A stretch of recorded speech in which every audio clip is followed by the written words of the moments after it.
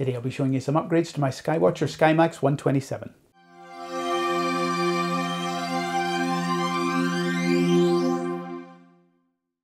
Hey folks, my name's Steve and welcome to Scotia Astro.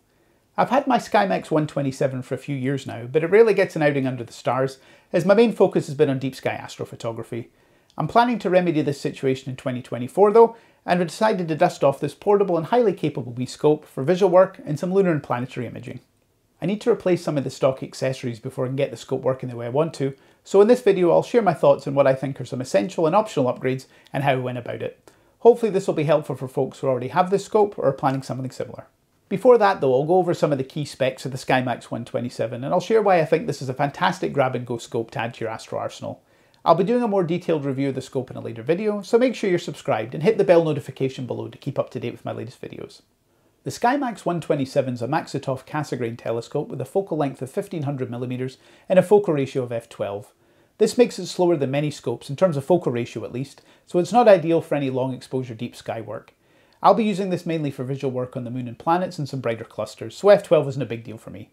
I'll also be doing some occasional lunar and planetary imaging, but this involves fast integrations at high frame rates on bright targets, so again the slow focal ratio isn't a problem here.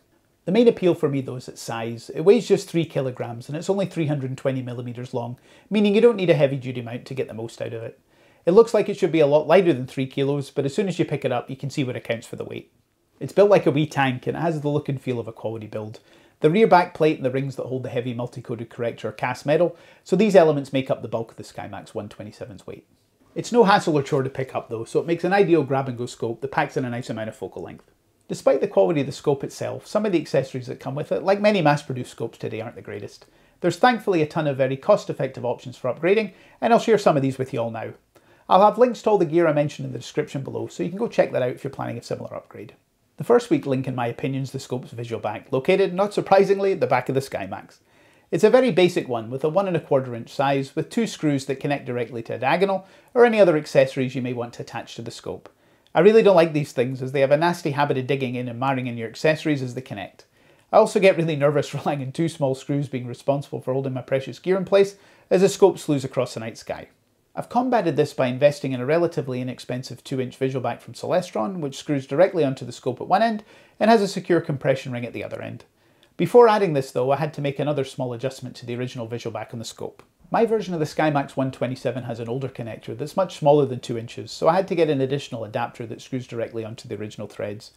I've heard that some of the newer production models of the scope have a more standard SCT thread, but mine doesn't, so I needed to source another adapter. Thankfully, the wonderful folks over at First Light Optics here in the UK have a solution, and they sell a handy Mac to SCT Adapter Ring. You simply need to thread off the original ring and replace it with the adapter, and then that frees you up for attaching more standard accessories with an SCT thread, like a Celestron 2-inch adapter. From here I'm free to connect any 2-inch eyepiece or accessory, or I can slide in a reducer adapter to use my smaller 1 1/4 inch accessories. This simple upgrade opens up a wide range of options, as well as securely fitting my gear to the scope, so it's win-win. With the adapter ring fitted, you also have the option of adding this handy T adapter, which means I can add a DSLR with a T-ring, or with a secure threaded fitting. Just screw it on and off you go. The next upgrade is related to navigating around the night sky by replacing the stock finder scope that comes with the Skymax 127. While it performs okay, I was looking for something a little bit more robust and efficient, so that I can maximise my time under rare clear nights here in Scotland. This method's totally overkill, but it does relate to the mount that I'll be using with the Skymax 127, which I'll show you later in the video. I've added the highly dependable StarSense AutoAlign unit to the scope, and this will allow me to quickly align the telescope and get it zeroed in on the targets that I want to see your image. I'm not going to go over the ins and outs of setting up the StarSense, but I'll link to a fantastic set of tutorials by Cody over in his Astro Blender channel in the description below, so you can go check that out after this video. You could just as easily get by with a stock finder, or even upgrade to a better quality one, or even a Telrad finder, but for my purposes the StarSense makes, well, sense. In terms of a mount, I'll be using a spare Celestron NexStar SE Alt-Az Go-To system that came with the C6 Schmidt Cassegrain that I picked up last year. I've since adapted the C6 to Hyperstar system for use on an equatorial mount for astrophotography, so the NexStar mount was just sitting in a box looking for a job. I'll link to a video detailing my Hyperstar conversion of the C6 up here and in the description below, so you can go check that out later if you're interested. As I'm mainly planning to do visual work with some occasional imaging of the moon and planets, an Alt-Az mount will be more than enough for me. The scope's well within the limits of the mount's capabilities, and my exposures for lunar and planetary will be really short, so the mount should be okay. I could also use one of my larger equatorial mounts, but as my aim's grab and go, the wee NexStar is more than ideal. As well as the StarSense, the mount also supports Wi-Fi connections with a handy Skyportal unit which plugs straight into the auxiliary port in the mount. The StarSense also needs a free auxiliary port, so I needed to get a splitter cable which allows me to use them both together. Again, this is a nice to have rather than an essential, and you can easily get by with the traditional finder and the mount's handpad. My aim's speed and efficiency though, so it makes more sense for my situation. Finally, I've also opted to use my own collection of eyepieces rather than the basic 10 and 25mm stock eyepieces that come with the scope. While they're okay to start off with, I quickly realised the benefits of using higher quality eyepieces to enhance my views of the night sky. Here I have a simple 25mm eyepiece and an 8 to 24mm zoom eyepiece, both from Celestron. For close-up views when the conditions allow, I have a Skywatcher ultra-wide-angle 4mm planetary eyepiece and an Explore Scientific 10mm long eye relief eyepiece. These should cover me for a good range of scenarios, but let me know in the comments below what eyepieces you all use or recommend. As most of my eyepieces are a 1 1/4 inch size, I'll be using this excellent Celestron Dielectric diagonal with its corresponding threads.